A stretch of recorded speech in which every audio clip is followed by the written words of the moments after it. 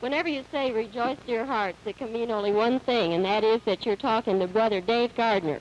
Brother Dave, we want to thank you for, just coming off from a big, fast show and talking with us here. Well, that's a joy. It is a joy. Something to think about, Hey, I didn't know you blow drums. Yes, but to clarify that, to my following, you better say play drums. Oh, really? You don't blow or wail drums? Well, whale drums, see, and then, yes, I mean, that's actually what they would say that, you see, but they picked up on that much later, that expression. It's usually considered, they just ran it into everything, but usually with horns, see, like reeds or brass, you see. Then they got to saying, but that cat blows some fine bass, man. see, he blows fine bass, and he gets the front of it from Germany. Get the rest of the parts over here, you know what I mean.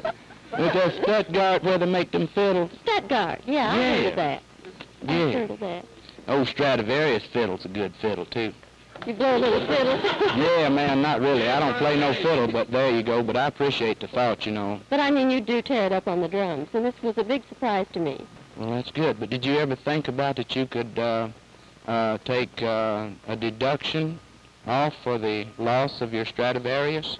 I hadn't thought about it. No, tell me. Depreciation, you see. Oh, I see. Man, you are. See, a lot of folks say everything depreciates. I mean, there's some things that don't depreciate. There's some things that go on for ever. And it just keeps getting weirder and weirder all the time. Yeah, and some things excel.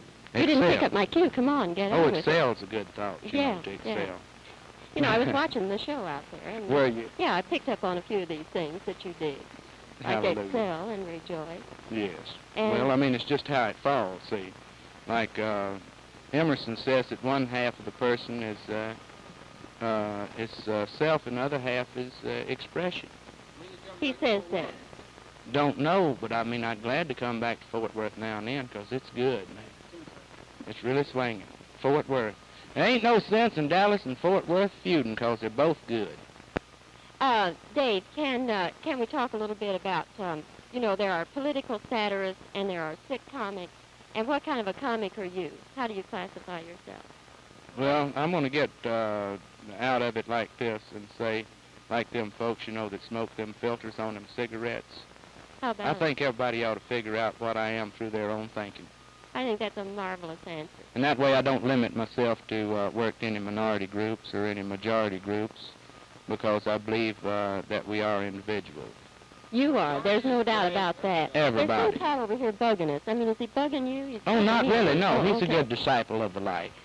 And he came to join the service, see? Yeah, he did. And yes, and I mean, I figure there's enough. Everybody's pretty much aware of what they call misery, and folks whooping up on each other's physical vehicle, and wanting to try to kill somebody when they're not really far enough advanced, and then they'll reincarnate later and start another war.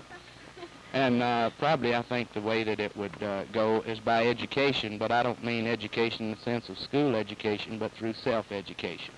And self-education could probably be an answer to a question, but I mean, I don't think anybody will ever answer the question till they become the question and the answer itself together, see? And then you're beyond question and answer, and you ain't bugged with it, man. You're just having yourself a party. I think somebody's been spiking your cornpone. I really do. I mean, you've got to be on something. No, to the contrary, you see.